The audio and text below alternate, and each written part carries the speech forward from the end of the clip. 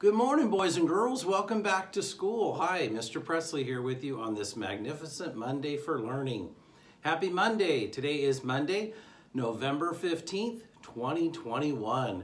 We're glad you're back with us for a day of learning. Boy, has it been wild and windy and wet weather we've been having? It sure has. Hopefully today we'll get a little bit of a break from it and be able to get outside for our recess times. Hey, as you get started on this magnificent Monday, you notice, look, checking out the yearbook. I love the yearbook. So this is last year's yearbook. Look at that cover. Isn't that cool?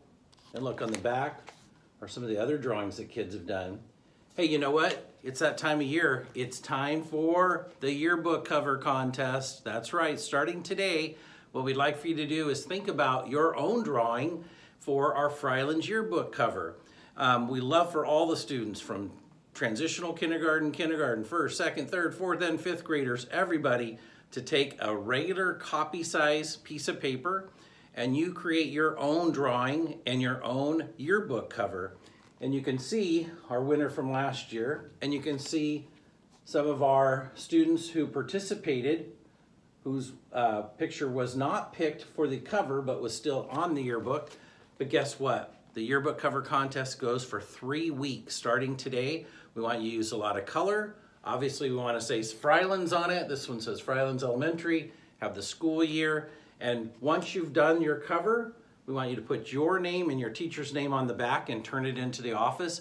The winner of the yearbook cover contest gets a free yearbook. So keep that in mind. This is last year's.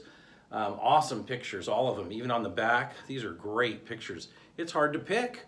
It really is. So that's how many great young creative people we have at our school. So I hope you think about joining and doing the yearbook cover contest, all right? Pretty cool. I love our yearbook every year, and so our winner gets a free one. Hey, you know what? We have one birthday to announce today. Happy birthday to Damian Flores Martinez. Happy birthday, Damian. You can come on down and pick out of the birthday bucket today. How cool is that? Hey, also boys and girls, you know, we started talking yesterday about our last week about our feelings. And on our second step, we're talking about being able to name those. And I want you this week to be thinking about stopping and naming your feelings. Because sometimes when we have feelings, we have strong feelings. Like we're super agitated or mad. Those are strong feelings that we can have.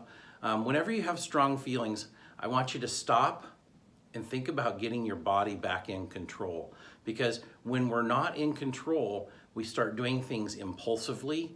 That means without thinking. And then sometimes we do that without that control, and we do something that we later regret doing. Maybe we end up hitting out at people. Maybe we end up saying things that we regret later. So what I want you to do is stop and name your feelings and think about this. We did this last week. We stopped to name however we're feeling right now.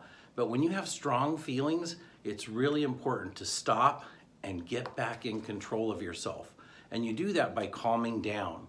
So one thing that I want you to think about this week is a stop signal for yourself. So when you feel yourself getting frustrated and so mad that you're going kind of out of control for yourself, you need to calm back down, and that starts with a stop signal. So what kind of signal can you give yourself? Come up with your own signal. Maybe it may be that you say the word relax, relax, just relax to yourself. Or maybe you say, hey, chill, chill. It's gonna be okay, chill. Just stay calm, stay calm. What is your signal? So people have different signals. You can ask your friends, you can ask your parents, your teacher. You can ask people, what is their signal when they're getting kind of upset and raising up to where they're starting to get a little bit maybe out of control, and they're gonna end up saying or doing something they regret later. So we all have strong feelings. When you have those strong feelings, I want you to stop and think of how you can get back in control of yourself and your body by calming down. And that starts with a stop signal, okay? So keep that in mind.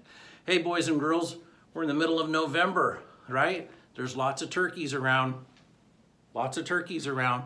I hope you're looking for those turkeys as I am too. Let's have a great day of learning and a great week of learning. We got lots of fun and exciting things going on. And remember, sometimes learning is hard. It's okay for it to be a little hard. So if it's a little hard, I want you to just think about, I can do this, I can do this. and I just need to focus my attention for a little while and practice and really think and think and think. Remember, if you're learning something, it is going to be hard. If you already know it, it's easy, right? So when you know something, you're like, oh, I know that, that's easy. But when you don't know something, that's when it's hard. So you have to think about it. Sometimes things are going to be hard in life and in school, and those are those things you're learning. So learning is hard. It's hard work. So work hard today, do your best at all times, and always remember, your Freiland's family cares about you. Teachers, please lead those wonderful students in the Pledge of Allegiance. Go Falcons. It's a great day to be a Falcon. Have fun.